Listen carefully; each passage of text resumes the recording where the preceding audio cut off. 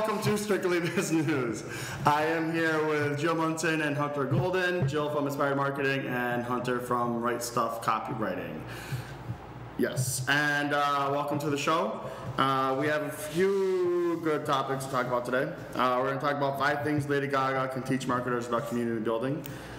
Yep. U.S. charges Swiss banker for helping rich Americans. PayPal reports 12 million Facebook users pay for games. Google draws 25 million visitors a month. Google Plus draws 25 million visitors a month. And Foursquare added pages for brands. First thing we're going to go over is Lady Gaga can teach marketers. This is from Inc. I don't know how this. All right, so. The 5 things are, it's just funny. The 5 things are: target like-minded individuals, be vulnerable, treat the consumer like your boss, create a collective experience, and become a better company through community. I don't know how Gaga really uses any of it. You kidding me? Okay. First of all, do you know who Lady Gaga is? Yeah, of course. Okay, I'm just checking. Yeah. I'm a gringo. I might be out of the Cretaceous period. Well, I hadn't seen you. I am cool. Busting a move I may like recently. swing music. I may still think that's cool, but I know who Lady Gaga. Lady Gaga has her Little Monsters. Yeah. Right? Okay, so Little Monsters are her fans. So right there, that's her community and everything she does. I mean, she named her tour after them, so she focuses on her consumer. Yeah. And I think if more businesses did that, instead of businesses tend to build a brand or build a product and then push their product or their brand, Force it on their consumer. to the consumer versus taking the consumer and figuring it out. And it was interesting. This article from Fast Company was talking about the wires, and the wires are the ones they see through. They want authenticity. Period. And if it's the whole thing with like Facebook and back to like Obama and the different campaigns, like they want to see the truth. If you're dishonest, you're done. But if you're loyal, if you're authentic. Good thing I didn't make a career with my mouth, huh? If you're authentic to them, they will be loyal to you. So I think that this is onto something. Well, I agree. Oh, go ahead. I was just going to say, I think, marketing now is community building. Yeah. If you look at the brands that are successful, it's the brands that have been able to embrace what their core audience is looking for and making them active participants in that brand.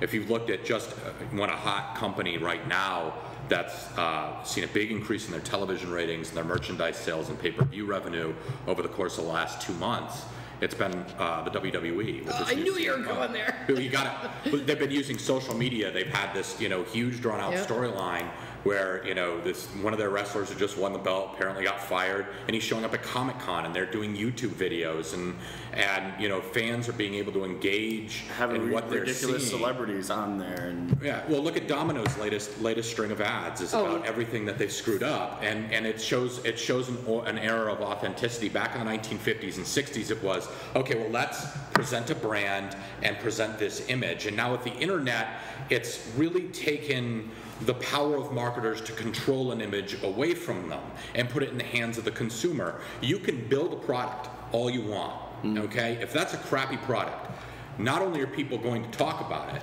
they can't just call your old consumer hotline, not talk to anybody, hang up, and just be frustrated and tell their neighbor. Now they'll go online, they'll go to a review site, they'll even dedicate entire websites to killing that product and telling everybody that it sucks. The audiences, like, it used to be like Tide or like Maxwell House Coffee, and there was a product or two that led the industry. Yeah. Now the audiences are so fragmented and sectioned off that you have all these different little niche markets that you have to cater to because your overall arcing product isn't going to satisfy. I mean, even the big dogs, like if you look at McDonald's knows that it can't just be the Big Mac anymore. Yeah. McDonald's now has to be the salad and the nutritional Happy Meal and for what their overall consumer base wants. Yeah. And one of the things that she mentioned was treat the consumer like your boss, and like in her words, throw out the red carpet for them. And that's one thing a lot of big brands, some do that and some don't. A lot of the big brands and the big companies, they're more so, how we can make the bang and get the buck. And with a lot of other companies, Lady Gaga is pretty much like a company. She has all these things that go on. She's working with the Kodak, I think, too. She's got what was the number? Some gazillions of 35 million Facebook friends and 10 million Twitter followers. I mean, she is a brand unto herself. Exactly. So that's one way a lot of big companies even other celebrities, they don't realize, the power of their community. Engaging. I think it's engaging. I want to. That was the one point where I kind of slammed on the brakes there because, I think that could be misconstrued as, the customer's always right, and that is absolutely not the case. No. 99 times out of 100, the customer has no idea what they want. But they want you to tell them what to want. But it's about engaging them and making them a participant in the process towards formulating an end product and being okay with the fact that they're not going to be 100%, like you were saying, 100% satisfied with your product. It's responding too, though. Like exactly. A lot of my clients will ask me, they'll be like, "Oh God, like social media that allows customers to say something bad." It's okay. Yeah. You may have a bad experience, but if the customer says it and you deal with it, me as an outside consumer goes, that's somebody who deals with the problem. Okay, Yeah, exactly. I'm willing to look at that. So I think she's brilliant, and I say, you know what? You were born this way, baby. It's okay. So, the U.S. charged a Swiss banker for helping rich Americans evade taxes. There's a UBS banker indicated by the federal prosecutors in Florida providing offshore tax evasion services to wealthy Americans. So, Martin Lack, a Swiss national who served as executive director of USB North American. Movie. Sorry, Martin Lack. It's perfect. They're gonna make a movie. Go on. Okay. So pretty much this guy was taking the rich people in America and putting them in Swiss bank accounts. There really is a thing called Swiss bank accounts. And that's the guy was doing, is putting money in there so they wouldn't get taxed on it. And America found out. Go USA. Is there anything more American than tax evasion? Yeah. Honest to God, Americans have been trying not to pay taxes since the British were trying to make us pay taxes. I don't think there's anything fundamental. Yeah. But on a serious note, though, the one question I have with this story. You're going to have a serious note? I do. Sorry. A semi-serious note. But one of the interesting thing I thought about the article is they didn't really mention what those assets were. Yeah. Is this a yacht? If they're hiding the value of their yacht over in Switzerland, they've already bought it. That means they've already paid the taxes on that asset. That was my one big question. That was like, who cares if they have an asset? They've already paid the taxes to purchase that asset. And if they're keeping it somewhere else, then why is it? What's so funny is that's what you read into it, the deep. And I read that there's this 81-year-old guy who's got a lot of money and maybe is going to pass soon. So if I could meet him, I'm just like you know him. This guy's 81 years old, and he admitted to hiding $26 million in order to avoid paying taxes. Hiding 26? It's like hiding. It's not like hiding it in your match. That's a crap load of money. How do you? Well, it's actually in quarters too. No, I'm kidding. So he paid $9.8 million in fines, and so I thought he was off the hook. But he also faces 15 years in prison. So I know he's going to want conjugal visits. He's Can they really? What's his name? I can't find his name. Old rich man Joe. You can find her at 1-800 Gold Digger. And it's not a gold digger situation. She wants you to be her good sugar daddy. Let's go. Just saying. PayPal reports 12 million Facebook users pay for games. There's about 750 million Facebook users altogether, and 12 million of them pay for games. So this is the Farm Bill, the Mafia Wars, everything I don't like seeing in my Facebook. Yeah, exactly. I don't want to crop anyone's garden, and I don't want to join anyone's mob. I don't want to deal with any of that crap. I don't want to get stabbed in the face by Alfonso's posse or anything like that. It's not a fun time. If I want someone to go swimming with the fishes, I will literally do it, not do it through Facebook. Alfonso Santinello, we know this, but love you. We're going out for pasta afterwards. Yes. So I don't do any of the games that include on Facebook. I hate those too. I block them. No, but I do Words with Friends. Yes. Okay. And I paid for Words with Friends because I wanted the better You don't do Words with Friends? No, that's over the phone though. It's not so much over Facebook. They're talking about through Facebook that people are paying. Well, yeah, you can do. People's life crises. It's like my favorite are the people that are having direct conversations with people without ever naming them.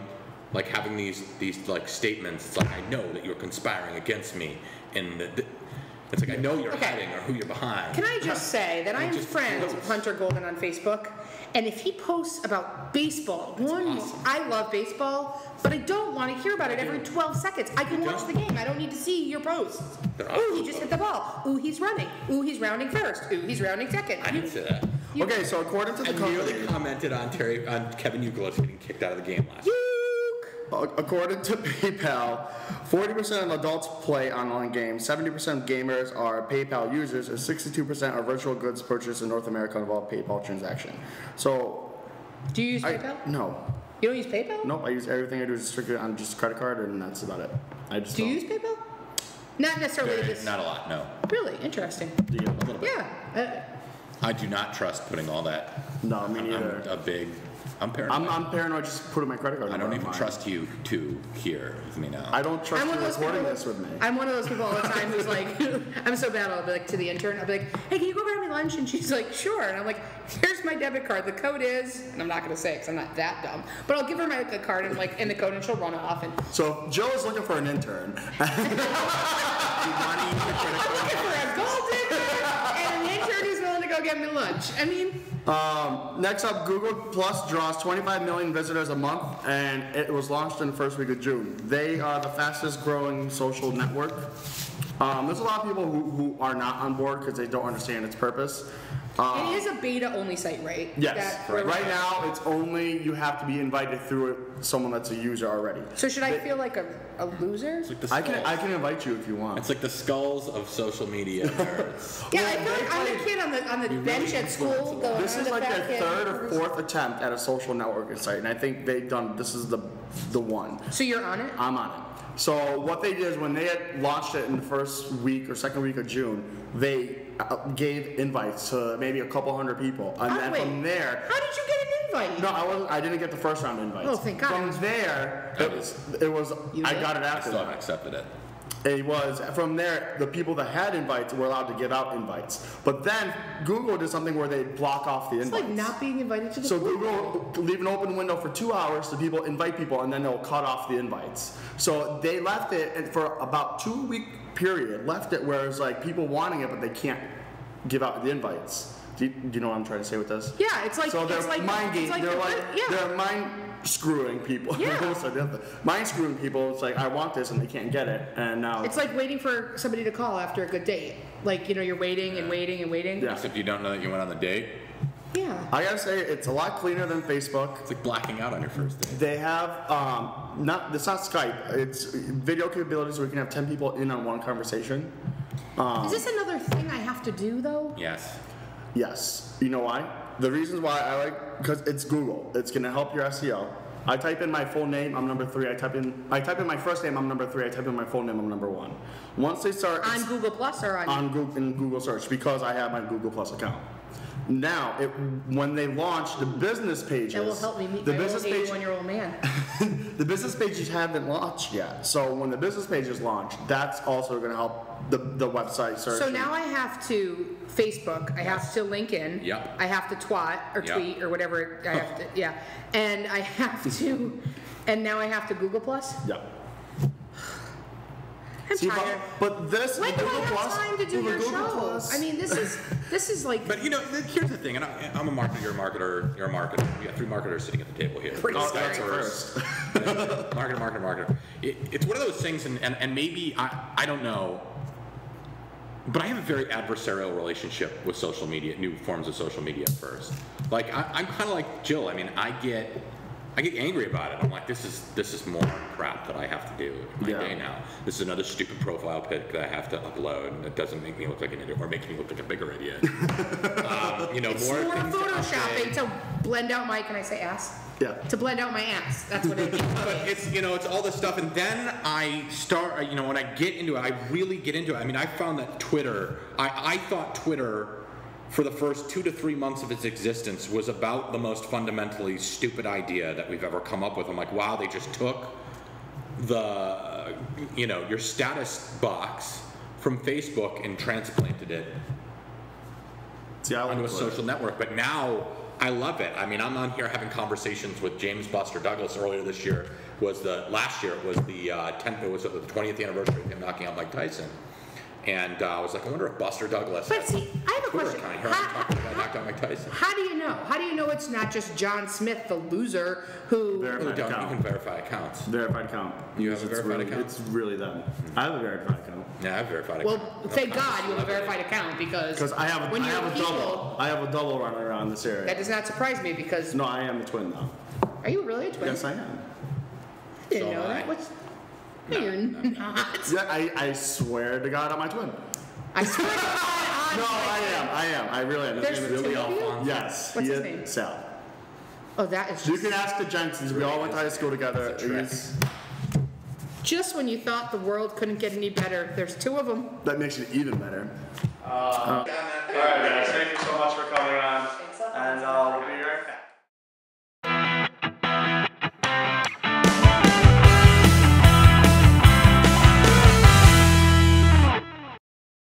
Welcome to Strictly One-on-One. I am here with Laura from Pioneer Valley Leadership. Laura, thank you so much for coming on.